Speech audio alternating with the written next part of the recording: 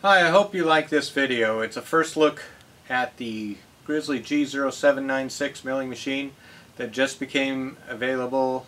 They've been selling it for some time, but it just became available at the end of August 2015, and this is early September 2015. I took possession of mine about 2 weeks ago, and I am pretty happy to have it. And here's what I've found. So enjoy the video. I hope it reduces your homework.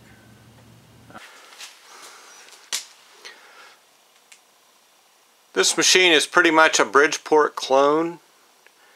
It's extremely similar to Bridgeport J-head. It's a belt drive machine with a knee and a table and a spindle and a quill and all that stuff that we're so familiar with on Bridgeports. So let's just assume it's a Bridgeport in features, except for what I'm going to tell you, which is different, which is the 3 horsepower motor.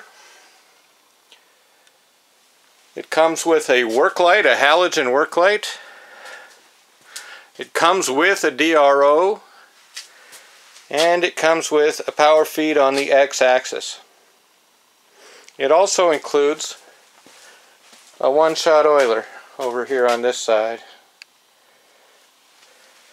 So that's really the difference. Now you'll notice on my machine that I've added a junction box. I tied all of the 110 volt accessories, the DRO, the power feed, the work light, all together so that I could turn them all off and on with one switch, and I added a switched outlet too. Other than that, this thing's stock as a rock. I did also add an air line, of course. That doesn't come with it, but the rest of the stuff does. And I haven't made anything on this yet. This is truly a first look video, just so you guys can get an idea of what this thing is like.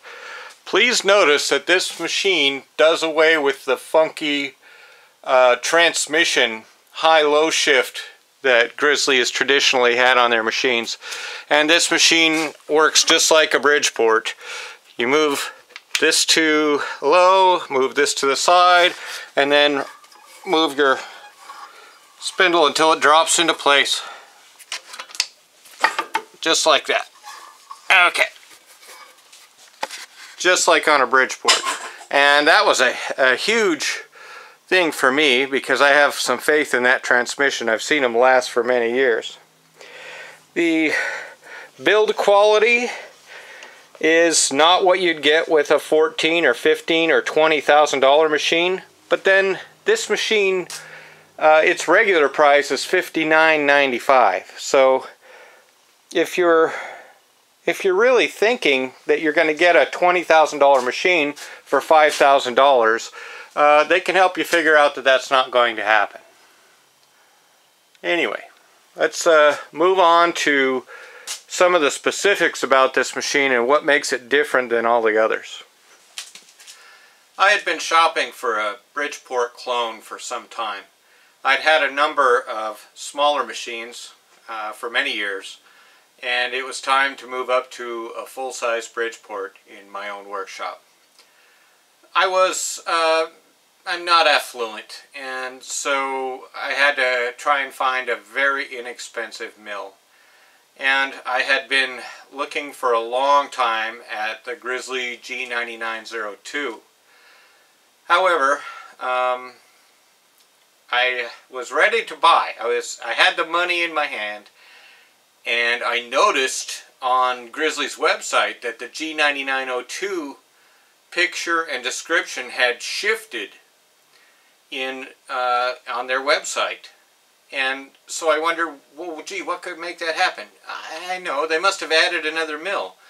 And I looked, and that very day that I was ready to buy, they had added the G0796, which was the same size mill. It's 9x49, and it had all of the stuff that I wanted, which the G0992 did not have. quite a few things. Plus, I didn't like the transmission setup that was on the G0992. And I had gone and looked at it many times up in the Bellingham warehouse. And so I took a chance. And the day after the G0796 was first listed, I purchased one. And it took 6 months to get here. But it was worth the wait. It seems to be a really good machine, and now I'm going to tell you why. First of all, the digital readout is about $500, $460 maybe, if you can find one from one of the vendors online. And that's without it being installed. I have to install it. Okay. It has a halogen work light. That's not a big deal until you go to buy one. And then they're about $159. That was the cheapest that I could find, a very similar light to this one from China, and it would take weeks to get it. Also, the power feed is optional on most machines. I think the G0992 did include a power feed, but I could be wrong. I know this one does, and that's an additional $300 to my other option, which was a used Bridgeport or Bridgeport clone off of Craigslist or eBay. Well, many people suggested that I do that. And, you know, I would normally suggest people do that too. I've been in this trade a long time, and Bridgeport works. So, you know, I'm as Bridgeport biased as anyone else. Until I looked at the price. For less than a used Bridgeport would have cost me, I got a brand new mill that does not need any scraping or anything. Everything's just right on the money. It's new. I don't have to fiddle with anything. I can just start making parts right away. And for me, that was a significant decision maker. The other thing that Grizzly has going for them is they have fantastic after sales service. I've had 23 Grizzly machines now, and I can call or email up to Bellingham, and oftentimes I receive parts 3 days later. Now, I've also owned a lot of jet equipment, and that's just not the case. And I've owned a lot of other kinds of equipment too, and it's just not the case. Grizzly is fantastic at their after-sale service, and that's one of the deciding factors. Keep that in mind when you're doing your calculation about whether you buy a new or a used machine. Because if you need a part and your machine's down, it's nice to know it's only going to be 3 or 4 days before you can get the part to fix it. Okay, so let's look at some of these features.